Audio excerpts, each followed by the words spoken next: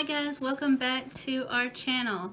This is the first day that I am starting the Love Dare challenge. It is a marriage Christian challenge. It's a 40-day challenge, and if you hadn't seen the videos before this, I kind of explained what it is.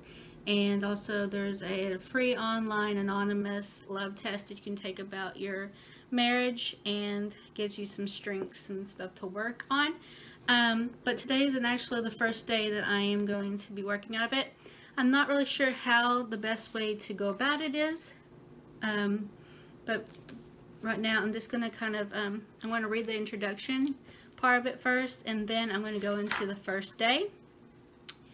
And I'm not sure this is how it's going to be for the whole 40-day challenge. I'm just going to see how it goes and how people respond to it. The Love Dare, like I said, it's a 40-day challenge. It's by Stephen and Alex Kendrick. And let me get started. It says, "Now let's begin," and this is the introduction. "The scriptures say that God designed and created marriage as a good thing. It is a beautiful, priceless gift. He uses marriage to help eliminate loneliness, multiply our effectiveness, establish families, raise children, enjoy life, and bless us with relational intimacy. But beyond this, marriage also shows us our need to grow and deal with our own issues and self-centeredness through the help of a lifelong partner. If we are teachable, we will learn to do the one thing that is most important in marriage, to love. The powerful union provides a path for you to learn how to love another imperfect person unconditionally. It is wonderful. It is difficult. It is life-changing." This book is about love. It's about learning and daring to live a life filled with loving relationships. And this journey begins with the person who is closest to you, your spouse. May God bless you as you begin this venture. But be sure of this, it will take courage. If you accept this dare, you must take the view that instead of following your heart, you're choosing to lead it. The world tells you to follow your heart, but if you are not leading it, then someone or something else is. The Bible says the heart is more deceitful than all else, and that's in Jeremiah 17:9. And it'll always pursue that which feels right at the moment. We dare you to think differently, choosing instead to lead your heart toward that which is best in the long run. This is a key to lasting, fulfilling relationships. The Love Dare journey is not a process of trying to change your spouse to the person you want them to be. You have no doubt already discovered the efforts to change your husband or wife have ended in failure and frustration. Whether this is a journey exploring and demonstrating genuine love, even when your desire is dry and your motives are feeling low, the truth is love is a decision and not just a feeling. It is selfish, sacrificial, and transformational. And when love is truly demonstrated as it was intended, your relationship is much more likely to change for the better. Each day of the journey will contain three very important elements. First, a unique aspect of love will be discussed. Read each of these carefully and be open to a new understanding of what it means to genuinely love someone. Second, you'll be given a specific dare to do for your spouse. Some will be easy and some will be very challenging, but take each dare seriously and be creative and courageous enough to attempt it. Don't be discouraged if outside situations prevent you from accomplishing the specific dare. Just pick back up as soon as you can proceed with the journey. Last, you'll be giving a journal space to log what you are learning and doing and how your spouse is responding. Take advantage of this space to capture what is happening with both you and your mate. The notes will record your progress and become priceless and helpful to you in your future. Remember, you have the responsibility to protect and guide your heart. Don't give up and don't get discouraged. Resolve to lead your heart and make it through to the end. Learning to truly love is one of the most important things you will ever do.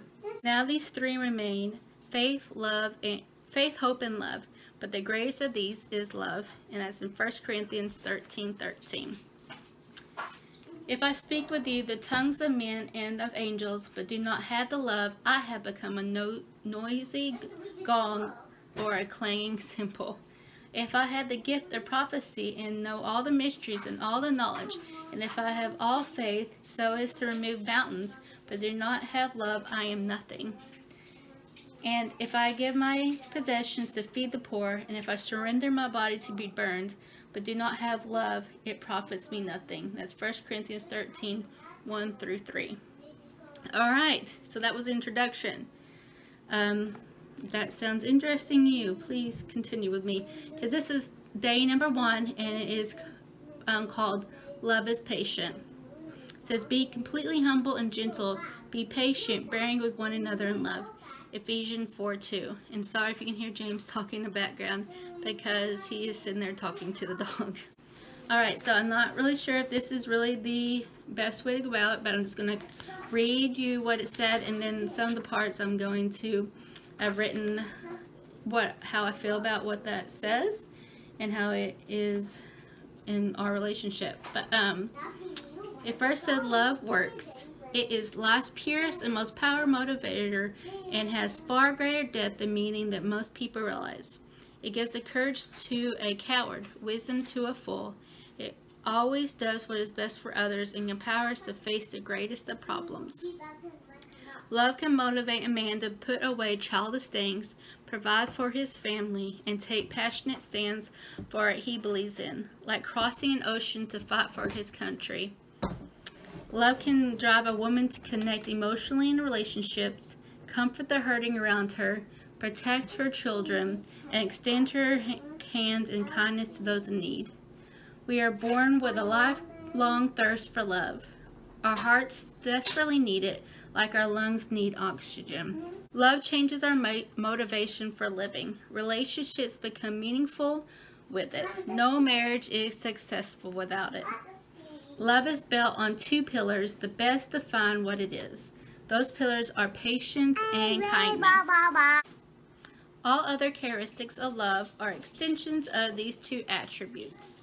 And that's where your dare will begin, with patience. Love inspires you to become a patient person. When you choose to be patient, you respond in a positive way to a negative situation. You are slow to anger. You choose to have a long fuse instead of a quick temper. Rather than being restless and demanding, love helps you settle down and begin extending mercy to those around you. No one likes to be around impatient people. Impatience overacts in angry, foolish, regrettable ways. But the irony of anger towards a wrong is that it spawns new wrongs of its own. Anger almost never takes things better. In fact, it usually generates additional problems. It will trample on long-term relationships by reacting in the short-term mishaps. Okay, so I had some notes in my book. I underlined impatience overreacts in angry, foolish, regrettable ways. And then underlined spawns new wrongs of its own. Anger almost never makes things better, usually generates additional problems. And I believe this is true with children too. I feel like James reacts worse when we react with anger. And yeah, if we're yelling at him, I feel like it just makes the situation worse. But when we talk more in a calm but firm way, I definitely feel like it's more productive. So I feel like that also not just works with your spouse, but also with your children. Next is, but patience stops problems in their tracks. More than biting your lip, more than clasping a hand over your mouth, patience takes a needed deep breath. It clears the air. It stops fullness from whipping its scorpion tail all over the room. Patience is a choice to control your emotions rather than allowing your emotions to control you. and shows discretion instead of returning evil for evil. It brings an internal calm to the external storm. If your spouse offends you, do you quickly retaliate or do you stay under control? Do you find that anger is your emotional default when treated unfairly? If so, are you spreading poison rather than medicine? And I wrote, I get defensive. I feel like I have a lot of patience, I feel like I have a lot of patience. So, I do get defensive though. If you were to take off its mask, you see that anger is often an emotional reaction flowing out of your ignorance, foolishness, and selfishness. Patience, however, makes us wise. It says, help me understand instead of how dare you. It doesn't rush to judgment, but puts our feelings on pause so that we can fully listen to what the other person is saying. It stands in the doorway where anger is clawing to burst in, but waits to see the whole picture before determining its best response. The Bible says, he who is slow to anger has great understanding, but he who is quick-tempered exalts fully. Proverbs 14:29. As sure as a lack of patience will turn your home into a war zone, the practice of patience will foster peace and quiet. A hot-tempered man stirs up strife, but the slow to anger calms a dispute. Proverbs 15:18. Statements like these from the Bible, but Proverbs, are clear principles with timeless relevance. Patience is where love meets wisdom, and every marriage needs to be the combination to stay healthy. Love helps you give your spouse permission to be human. It understands that everyone fails daily. So when they make a mistake, it patiently chooses to give them more time than they deserve to correct it. Patience gives you the amazing ability to hold on during the tough times in your relationships, rather than bailing out under the pressure. So test yourself. How long is your fuse? How quickly do you adopt a bad attitude? Are you willing to wait with a smile? Can your spouse count on having a patient wife or husband to deal with? Can she know that locking her keys in the car will be met by a calm and understanding rather than a demeaning lecture that makes her feel childless? Can he know that being found watching football game will automatically invite a loudmouth laundry list of better ways he should be spending his time? I underlined, locking her keys in the car will be met by a calm understanding rather than a demeaning lecture that makes her feel childless. And I wrote, hard for me, or one time, or I think there might have been a couple of times, I burned dinner and I got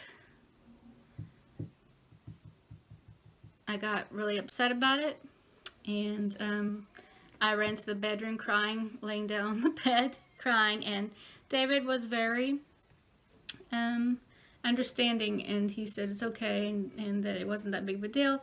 I just felt really bad because it was our dinner and I ruined it. But so David was really sweet about that, and I don't care if he watches the football game. I like watching football too. So anyway, let's keep going. It says, what would the tone involvement of your home be like if you tried the biblical approach? See that no one repays another with evil for evil, but always seek after that which is good for one another. And that's 1 Thessalonians 5:15.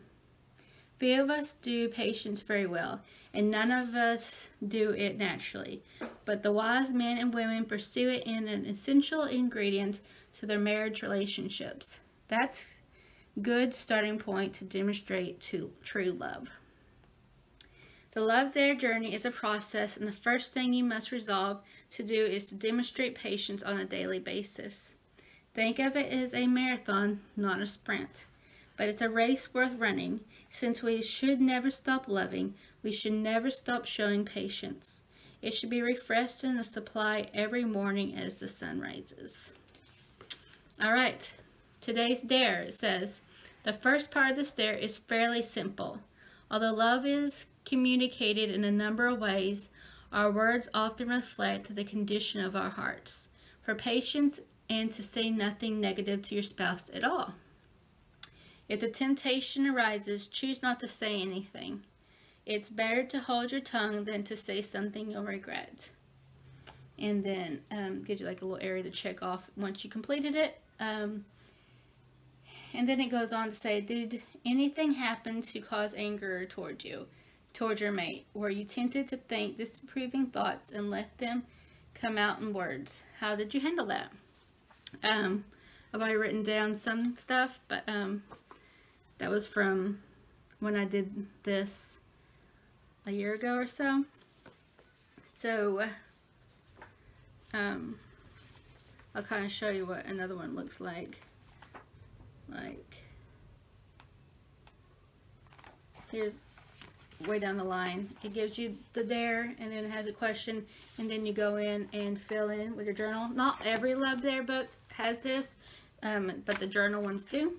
So that's why I like this journal one, so you can go in and write it. But yeah, that's where I'm going to stop right now. And let me read these real quick. It says, everyone must be quick to hear, slow to speak, and slow to anger. That's in James 1:19. Put your heart and soul into this, and you will see the change soon. And it says Elna. But yeah. So I'm going to come back. Well, I'm not stopping the video right this here, but that's where I'm stopping for today, because I am going to work on that dare. Then I'm going to come back and write in this what it was that I worked on. And well,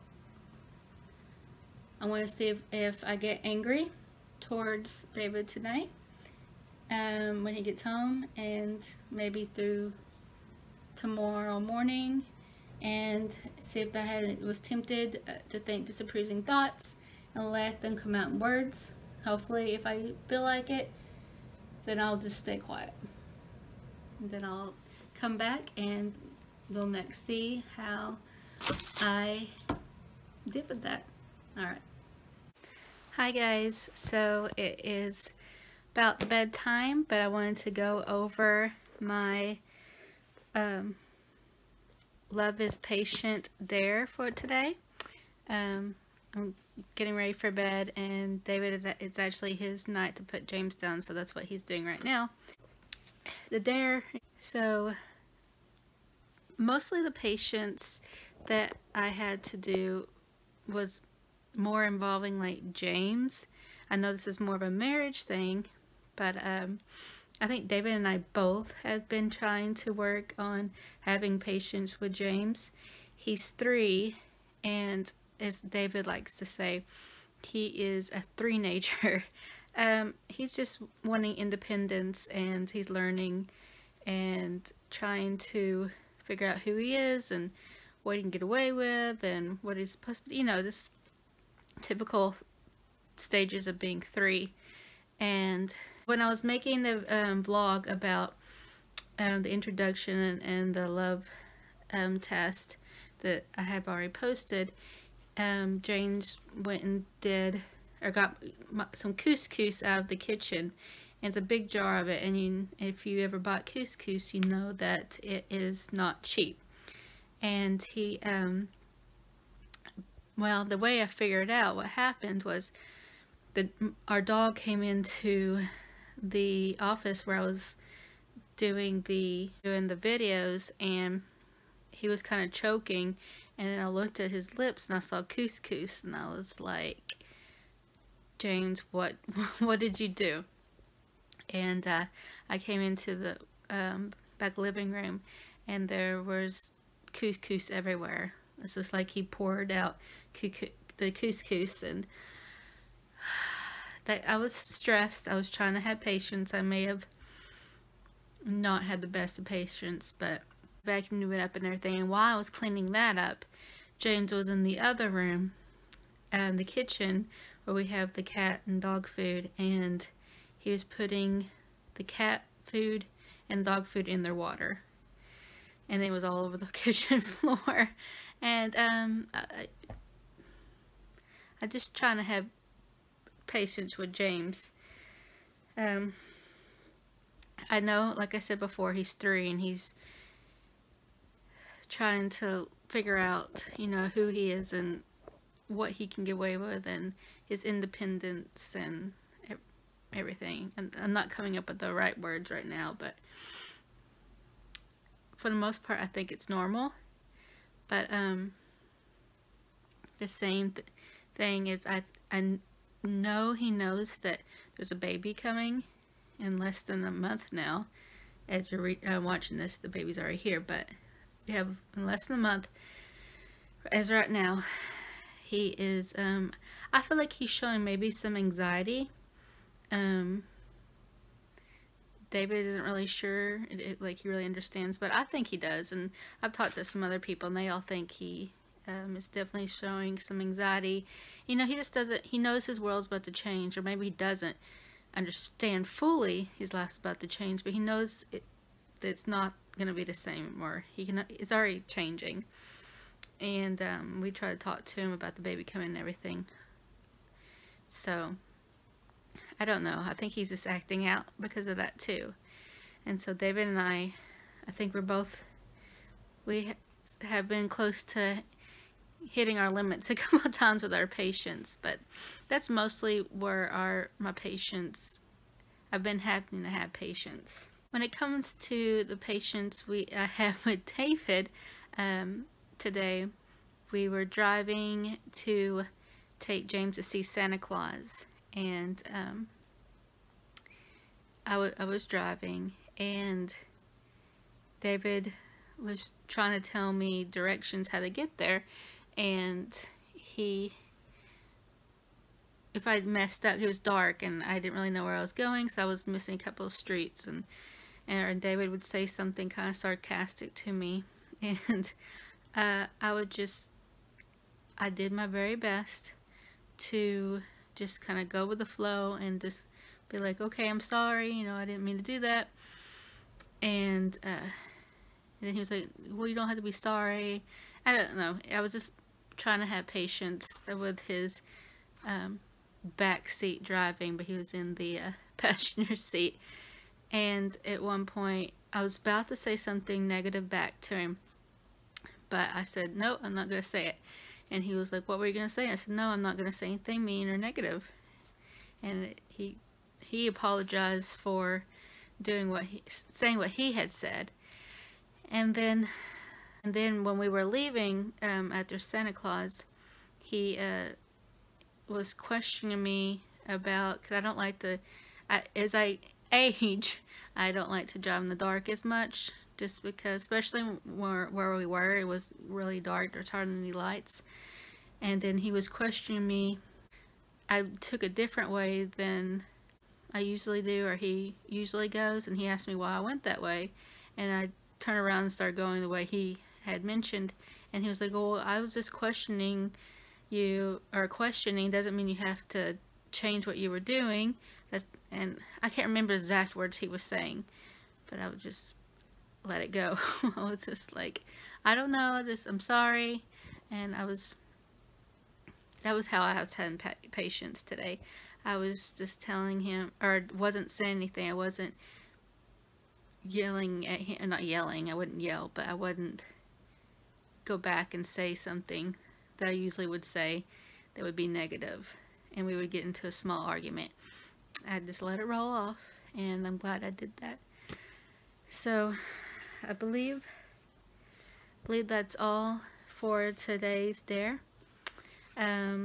Stay around, and tomorrow is Love is Kind, and we're going to go over the devotional for that tomorrow, and hopefully I will have finished the Dare tomorrow. So hopefully I'll do something kind tomorrow. So hey guys, sorry I look like a hot mess.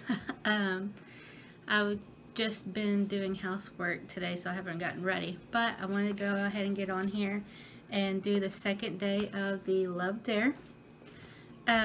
Today is day 2, and it says love is kind. It says, be to one another tender-hearted, forgiving each other, just as God in Christ also has forgiven you. And that's Ephesians 4:32. It says kindness is love in action. If patience is how love reacts in order to minimize a negative circumstance, kindness is how love acts to maximize a positive circumstance. Patience avoids a problem. Kindness creates a blessing. One is preventative, the other proactive. These two sides of love are the cornerstones of which many of the other attributes we will discuss are built. And I underlined, if patience is how love reacts in order to minimize a negative circumstance, kindness is how love acts to maximize a positive circumstance. Love makes you kind, and kindness makes you likable. When you're kind, people want to be around you. Makes sense, right? I want to be around people who are kind. You don't want to be around people who are mean to you all the time, right? They see you as being good to them and good for them. The Bible keys in on the importance of kindness. Do not let kindness and truth leave you. Bind them around your neck, write them on the tablet of your heart, so you will find favor and good repute in the sight of God and man. Proverbs 3:3-4. I love Proverbs. If I ever just feel like I need to get in there or in the Bible and just improve my life and do better, Proverbs is the place where I go. It says, kind people simply find favor wherever they go, even at home. But kindness can feel a little generic when you try defining it, much less living it. So let's break down kindness into 4 basic core ingredients. The first one is initiative. Kindness thinks ahead, then takes the first step. No request required. It doesn't sit there waiting to be prompted or coerced before getting off the couch. The kind of husband or wife will be the one who greets first, smiles first, serves first, and forgives first. And I underlined that. I need to work on this a little bit. When David gets home from work, sometimes I'm just sitting in front of the couch watching TV, or on the couch watching TV, because I'm just tired because of the day taking care of James, and he's the one that has to walk in there and be like, hey, I'm home. But I need to get off the couch and welcome him, just like James does. When David gets home, James always runs up to him and says, I love him. He loves him and misses him. So maybe I need to take a lesson from James. They don't require the other to get his or her act together before showing love. When acting from kindness, you see the need, and then you quickly make your move first. Next is gentleness. When you're operating from kindness, you're careful how you treat your spouse, never being unnecessary, callous, or harsh. You're sensitive, tender. Even if you need to say hard things, you'll bend over backwards to make a rebuke or challenge as easy to hear as possible. You speak the truth in love. The next one is helplessness. Sorry if you can hear James in the other room.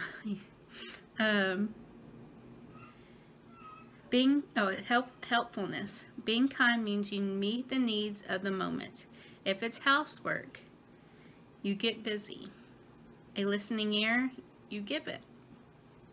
Kindness graces a wife with the ability to serve her husband without worrying about her rights.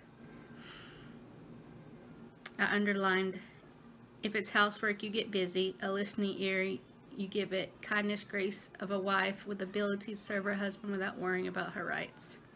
Because I need to work on these. I can be a little bit of a procrastinator. Even though I've been trying to work hard on it. Like today I said I've been doing housework.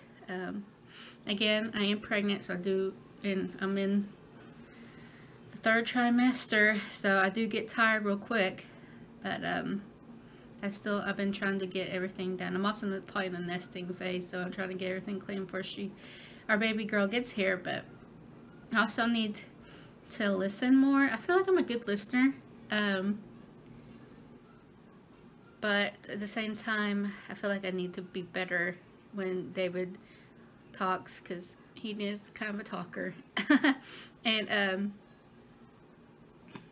I don't know, I just feel like I need to do it more for him, listen more. Kindness makes a husband curious to discover what his wife needs, then motivates him to be the one who steps up and ensures those needs are met, even if his are put on hold. Next is willingness. Sorry if I'm sniffling and my nose is, I have allergies. Kindness inspires you to be agreeable. Instead of being obstinate, reluctant, or stubborn, I underline stubborn because I'm very stubborn, you cooperate with, you stay flexible. Rather than complaining or making excuses, you look for creative ways to accommodate and adjust. A kind husband ends thousands of potential arguments by his willingness to listen first rather than demand his ways. Jesus described the kindness of love in his parable of the Good Samaritan found in the Bible. Luke chapter 10. A Jewish man is attacked by robbers and then left for dead on a remote road. Two religious leaders, respected among their people, walk by without choosing to stop. Too busy? Too important? Too fond of clean hands? But a common man of another race, the hated Samaritans, whose dislike for the Jews was both bitter and mutual, sees a stranger in need and is moved with compassion. Crossing all cultural boundaries and risking ridicule, he stops to help the man. Bandaging his wounds and putting him on his own donkey, he carries him to safety and pays all of his medical expenses out of his own pocket. Where years of racism has caused strife and division, one act of kindness brought two enemies together. Taking the initiative, this man demonstrated true kindness in every way, gently, helpfully, willingly. Jesus illustrated how love could cause even enemies to reach out to one another in kindness. If enemies can do it, how about intimates? How might love ramp up the level of kindness in your relationships, in your marriage? Wasn't kindness one of the key things that drew you and your spouse together in the first place? When you married, weren't you expecting to enjoy his or her kindness for the rest of your life? Didn't your mate feel the same way about you? Even though the years can take the edge off that desire, your enjoyment in marriage is still linked to the daily level of kindness expressed. It fuels mutual delight. The Bible describes a woman whose husband and children bless and praise her. Among her noble attributes are these: she opens her mouth with wisdom, and the teaching of kindness is on her tongue. Proverbs 31:26. Again, in Proverbs, this is actually my favorite chapter of the book, I guess you say, is Proverbs 31. It's pretty much tells, or it says, like I just said, the Bible describes a woman whose husband and children bless and praise her. It explains how, I guess, a woman should be. Some people say that it maybe go too far, but I don't believe that. I believe it's something you should strive to be the best wife and mother that you can be, and this explains what that looks like. It goes on to say, I think I want to do some challenges with Proverbs 31. But anyway, let's keep going. How about you? How would your husband or wife describe you in the kindness matter? How harsh are you? How gentle and helpful? Do you wait to be asked, or do you take initiative to help? Don't wait for your spouse to be kind first. Make it your daily mission. I'm pretty kind, and I don't think I'm harsh. Not too harsh, anyway. I think I'm gentle, but I definitely need to work on being helpful. Like I said before, I like to procrastinate, and it always doesn't really get me to where I need to be, especially with like household like chores and stuff. It is difficult to demonstrate love when you feel little to no motivation, and that's me. I feel like I don't have much motivation sometimes to do stuff. But love in the truest sense is not based on feelings. Rather, love determines to show thoughtfulness actions even when there seems to be no reward. You will never learn to love until you learn to demonstrate kindness first. Alright, today's dare.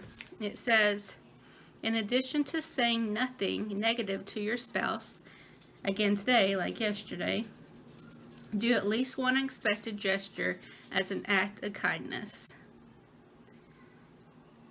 So that is what I'm going to be working on today, is an unexpected gesture as act in kindness. Alright, I'll end it right there and stay tuned and see what I do. Hi guys, sorry I look scary again. I'm just so tired that I just don't feel like putting any makeup on. But I am updating you on my dare from the Love is Kind. And last night I greeted David when he got home from work with a big smile and a kiss. And also some other things I did that were kind was I made him a pretty big meal for dinner, which exhausted me because I am my third trimester, but I still wanted to be kind and feed him. Though they say that the way to a man's heart is through his stomach. No, I mean, I usually try to cook dinner every night, so that's one thing. Also, I didn't procrastinate and I did some house cleaning. So yeah, I feel like that was me being kind, and that's where I'm starting.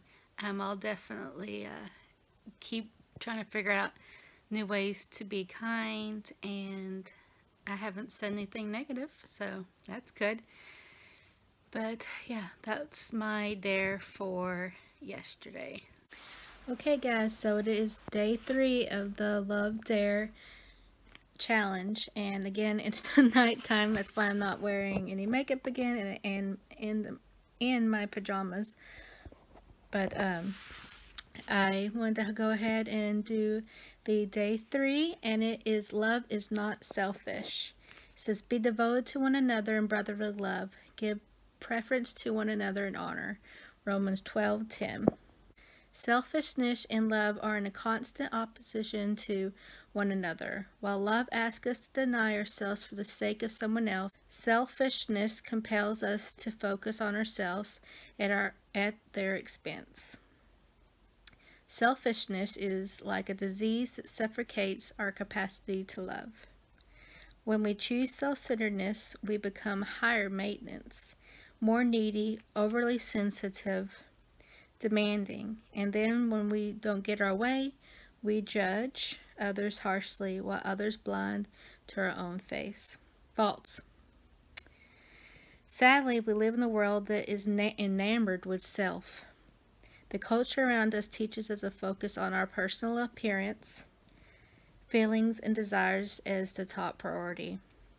We despise this trait in other people, but justify it in ourselves. I deserve, and I expect, and I want are appetizers we use to feed our selfishness. Regrettably, these selfish tendencies are ingrained into every person from birth. You can see it in the way young people act, or young children act, and I underlined it.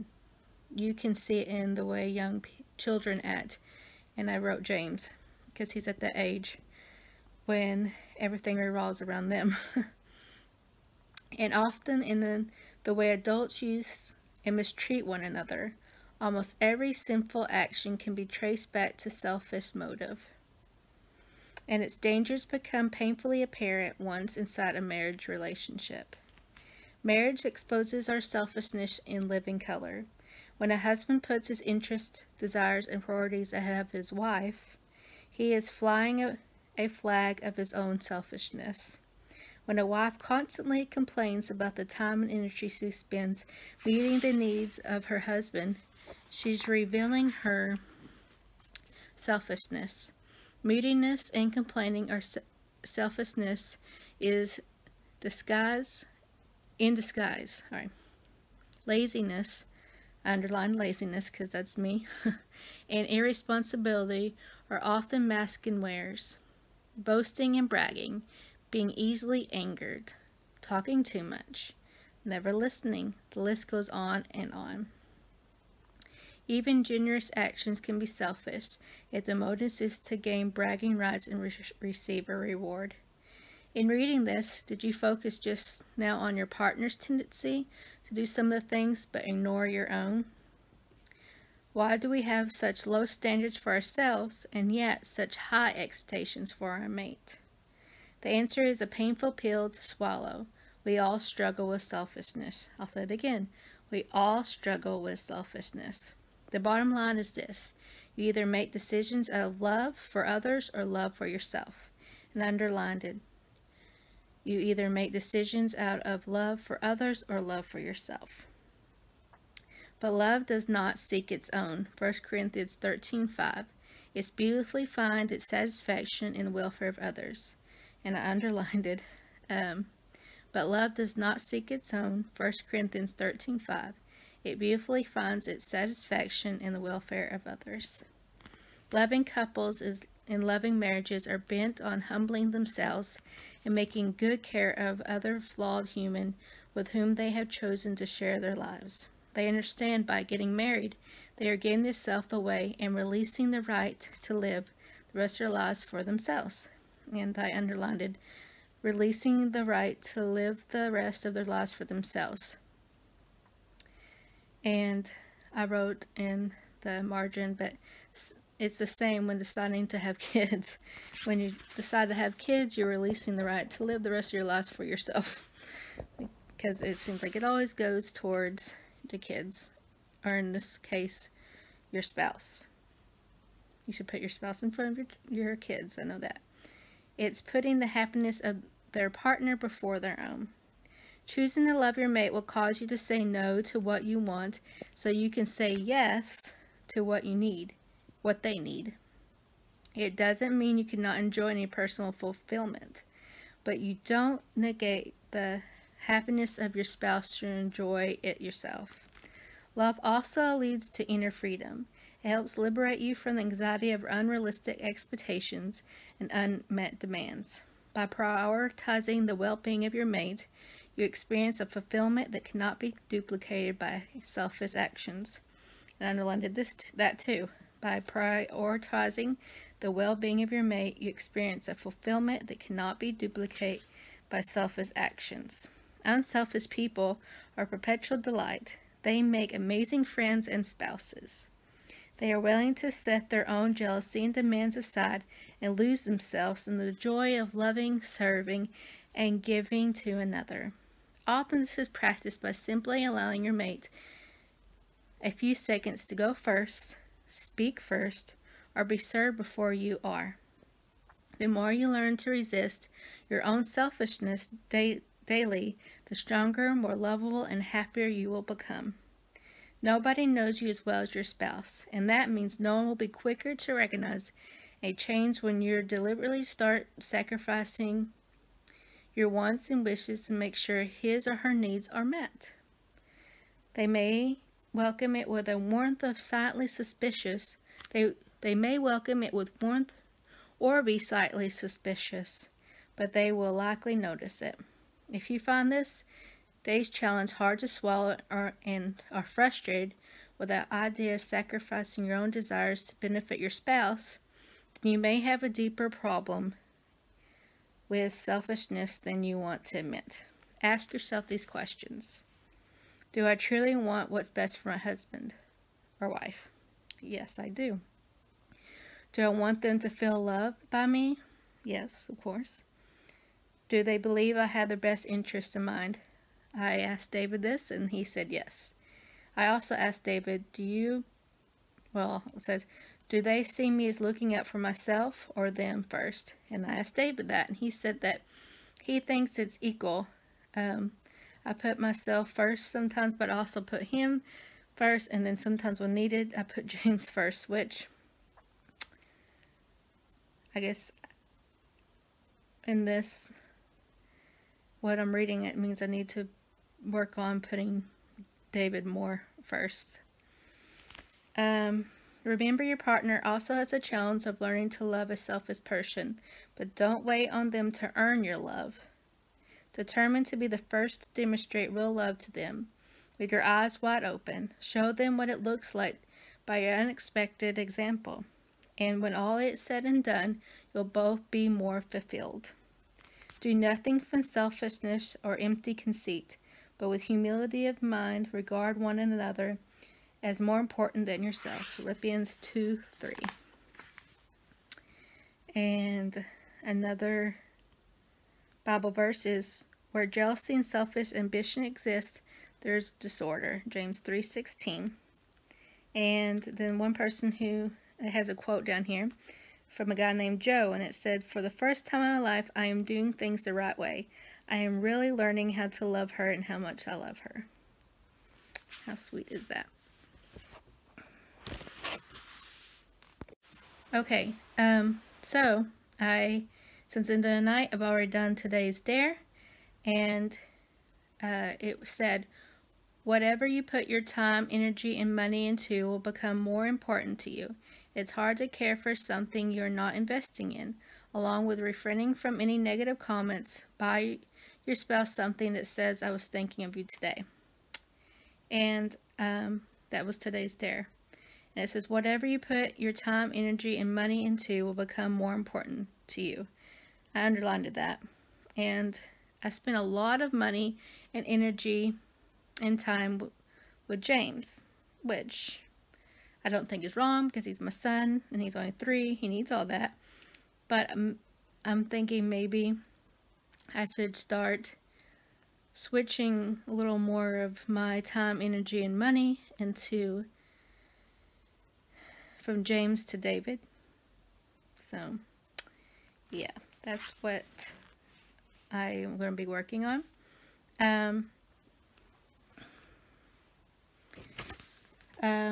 But see, I was supposed to buy something for David today. It says something I was thinking about you today. I was going to buy David something small at the grocery store, a little gift. He really likes a certain kind of beef jerky, and I was just going to buy him that because I know that he really likes it and I thought he would like it. But he ended up going to the grocery store with me today, so I was not able to sneak it in. But Christmas is actually in 2 days, and I think I've bought him some thoughtful gifts. But I know that I should be doing that anyway because it's Christmas. But I usually, when I'm at the grocery store, if I see something that I think he's like, I will pick it up for him. So I feel like I am pretty good at buying him things when I'm thinking of him. Or I think I'm pretty good at buying him things when I see something and I'm like, oh, I think he'll like that. So, and I'm always thinking about him every single day. So, I did say something negative to him today. Not perfect. So, and little things like that's going to happen. I felt bad right after I said it, but we were putting groceries up from the grocery store after shopping, and we had some leftover food that he was like, are you going to eat this? And I was like, no. Are you going to eat it? And he was like, no. And he said, and then there was something else that we had thrown away not very long ago that I made, and I just couldn't finish it. And he said something along the lines like, I need to not make, it's usually chicken. I have a hard time eating chicken after I make it several days in a row. I'm weird like that. But he said something like, you don't need to make something a whole lot of something or anything. These aren't the exact words, but this is what he was meaning. If you're not gonna be able to finish it because we're wasting money just throwing it out, which I agree. You know, we don't need to do that. We need to finish what we eat, but it's hard for me to eat things, and so I just kind of snapped at him. Was like, well, if you don't like how I cook, then you can just do it yourself. And as soon as I said that, I felt bad. But yeah, I need to work on me snapping when he starts. I get real defensive when it comes to house cleaning or cooking because I want to be good at it, and I don't think I'm bad at cooking. I think I'm decent at cooking, but I know I could work on the whole house cleaning thing. But anyway, so I got defensive and I snapped at him, but I apologized. At least I think I did. I hope I did. Maybe I should go and apologize again. But but anyway, I'm going to stop this video right now. I've been working on it for the past few days. I'm not sure how long this video is, so I need to stop right now. Usually I'll try to do more days in the video, but since I had like the whole introduction thing in it, I know that means it's probably going to be longer. But I hope you liked this Love Dare challenge. If you do, please give it a thumbs up and subscribe and hit that bell so you'll never miss another video from us. And also let me know what you think about this love challenge. I want to add in more things, like more like clips. Like today, if I had bought David something at the grocery store, I think I would have been like showed it to you. That was my plan. But since he went, I wasn't able to do it. But I think I'm going to start adding in a little more clips like that, just so make it a little more interesting. But if you have any other ideas or comments, please leave them below. And I will see you next time. Alright, bye guys.